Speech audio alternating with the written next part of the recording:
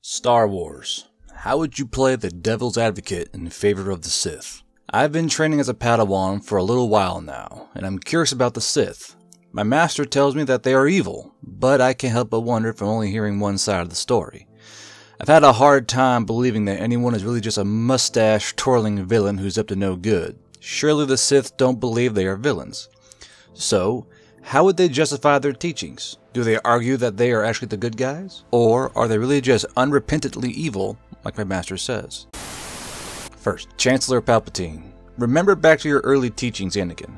All those who gain power are afraid to lose it, even the Jedi. Anakin Skywalker. The Jedi use their power for good, Chancellor Palpatine. Good is a point of view, Anakin. The Sith and the Jedi are similar in almost every way, including their quest for greater power. Anakin Skywalker. The Sith rely on their passion for their strength. They think inward, only about themselves. Chancellor Palpatine. And the Jedi don't? Second, consider the Jedi Code. There is no emotion, there is peace. There is no ignorance, there is knowledge. There is no passion, there is serenity. There is no chaos, there is harmony. There is no death, there is the Force.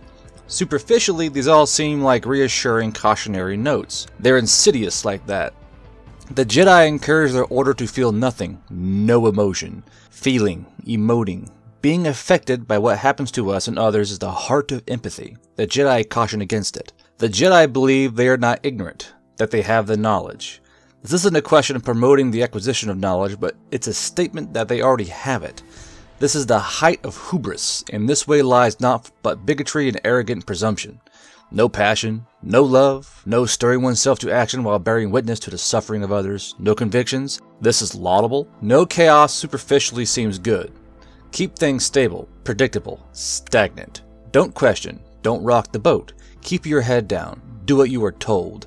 Chaos is change.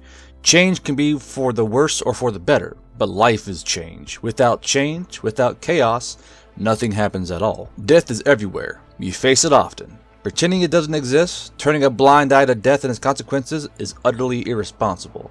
By contrast, consider the Sith Code. Peace is a lie. There is only passion. Through passion, I gain strength. Through strength, I gain power. Through power, I gain victory. Through victory, my chains are broken. The Force shall free me. Peace is a lie. When contrasted with passion, every single Jedi demonstrates a depth of feeling about something at some point. Consider Obi-Wan's anguished cries after he mutilated Anakin. Consider the fury in Mace Windu's eyes when he confronted then Chancellor Palpatine. Consider the weary defeat in Yoda's retreat from his duel with Darth Sidious. Peace and conflict are one another's interregnum. They are both temporary, both impermanent. Seeking perpetual peace is a lie. The next several lines all connect to form a single sentiment. Your passions fuel you to overcome the chains that bind you from acting and succeeding in those actions. Confidence emerges from this. Changing the world emerges from this. Achieving one's dreams emerges from this. MLK Jr. was passionate about civil rights. His passion gave him strength to protest the injustices he saw. His courage and conviction and oratory prowess attracted followers and gained him the power to effect change. And, despite his assassination, he helped bring about tremendous positive change. He achieved victory and broke chains. Nothing in the Jedi Code correlates with these actions, these successes. Much is made of power being evil unto itself. Power corrupts, and absolute power corrupts absolutely. Most everyone has heard of these phrases, and power certainly can corrupt. One need only look at the current state of political affairs in the U.S. to see the blatant corruption and powerful and financial moguls have wrought. But that requires a narrow definition of power. Power, socially, personally, is the ability to effect change, to disrupt the status quo, to see a wrong and decide to make things better. Without power, nothing happens. Amassing power, or yoking the collective power of a group, is the only way to do this. We've seen this throughout history, time and again. Granting then that power is not innately evil, but merely the means by which change is effected by an individual, you get into discussions of individual good or evil.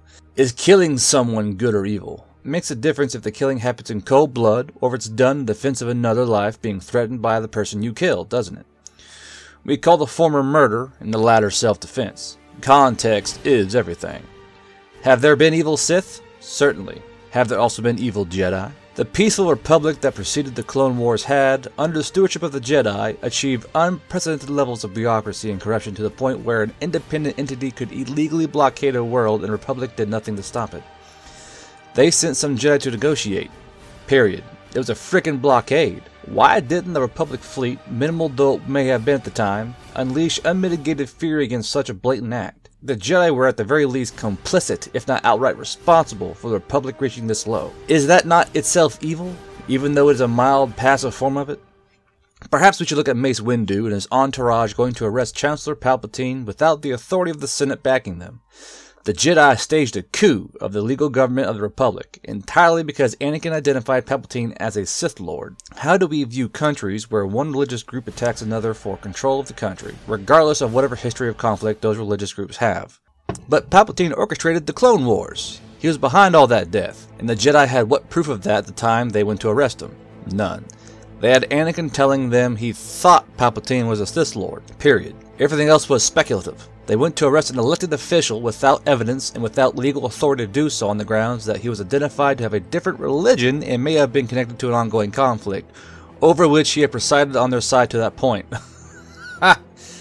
That's a fucking twisty way of looking at it, good lordy. It goes on, and this all centers around one Sith Lord and the question of whether or not he was evil. There's nothing innate to the Sith that makes them evil. Indeed, the values they hold are all about self-empowerment to bring about change and throw off oppression in all its forms. The Jedi, by contrast, are about stagnancy and suppression of the self. Which of those sounds more evil to you? Making Sith sound like the underdogs, isn't he? You think as a Sith would. They believe their power comes from themselves, from their own fury driving the Force to do their bidding. It is not so. But it would stand to reason that a Sith would feel the Jedi operate on the same precept. What you fail to account for, young Sith, is the living Force. It is not commanded, as the power shown by Sith Lords would suggest. It simply opens the path for beings of great will. An ambitious smuggler will find he evades patrols despite all the odds. A ruthless bounty hunter prevails no matter the target he challenges. A frail diplomat takes down a monster feared galaxy-wide.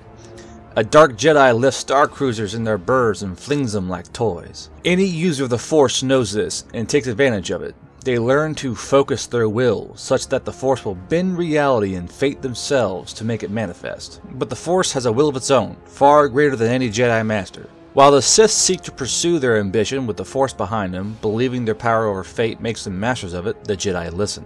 They meditate on where the Force is going and where it wishes to go. What Sith and others see as arbitrary Jedi mandates, serving themselves or toting the Republic, is actually the Jedi working under direction of the Force. They are always listening to it, for direction, guidance, encouragement, and strength. The Code teaches Jedi not to heed their own emotions, their own impulses, but to open up and let the Force guide their actions. When they are emptied of conflict and need, they are filled with something much greater. This is why the Sith and Dark Jedi never prevail against the light. You can stop any man with a lightsaber and Force tricks, but you cannot stop the Force itself when its hands close in around you. Obi-Wan was blatantly a Sith and undercover though. He drops hints about it also. Only the Sith deal in absolutes. Sounds like an absolute statement to me. I think he groomed Anakin. Anakin under Qui-Gon was a happy-go-lucky chap. By the time we meet him after a few years on Obi-Wan, he's an arrogant, moody, murderous emo. But to what end? He's a Sith Lord. He embraces and loves chaos. He's just fucking with people. In A New Hope, Obi-Wan contrives his meeting with Darth Vader and lets him strike him down in order that he may become more powerful than you can possibly imagine. Are there some Sith shenanigans going on here? Does he need to be struck down to gain Force immortality? I don't think so.